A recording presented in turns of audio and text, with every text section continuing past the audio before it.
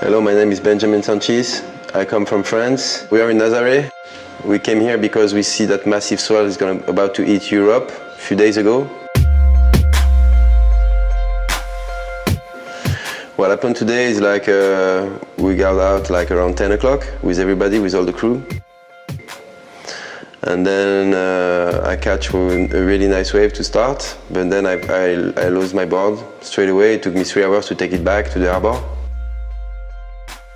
When we finally got out again, the spot completely changed. The swell picked up a lot, the wind gets stronger, the rip also, and it was like crazy, tricky conditions. And I'm really, really happy I'm still alive. Hit the first bump, didn't fall that one, but was pretty scary. Keep on going, but the wave didn't let me go all the way down because it was too steep. Then a few seconds later I fell, and then I saw that massive wall of water come all around me, and I realized I was into the craziest giant tube I ever seen. Then I went all over the falls and kept me underwater forever.